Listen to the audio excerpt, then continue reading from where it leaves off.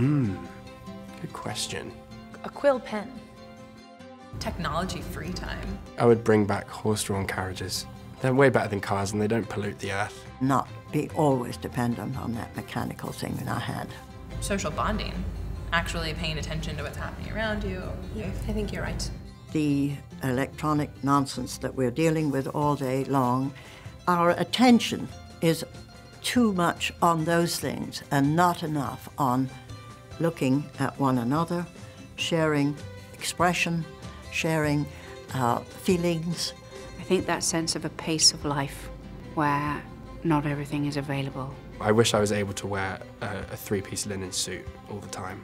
I loved the corset until I hated it. Yeah, it's the first time you try it on, you just can't stop. You just think, oh, this is great. Yeah, and then you're like, and then, oh.